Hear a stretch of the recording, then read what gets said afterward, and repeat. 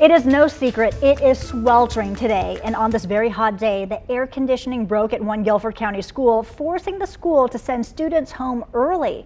WFMY News 2's Jess Winters is live in front of Rankin Elementary, digging into the problems many of you reached out to us about. A lot of you have contacted our newsroom, an AC problem at this Guilford County school, and then we'll get an email about a different school. Well, here at Rankin Elementary, they dismissed early because the entire school's AC wasn't working. Both parents and officials said sitting in a classroom with no air conditioning on a 90-plus degree day wasn't a good idea. The principal sent several messages to parents and guardians letting them know. Maintenance worked on the AC all day and they just left about 20 minutes ago. It's all fixed. Parents I spoke with say they think the district handled this situation very well.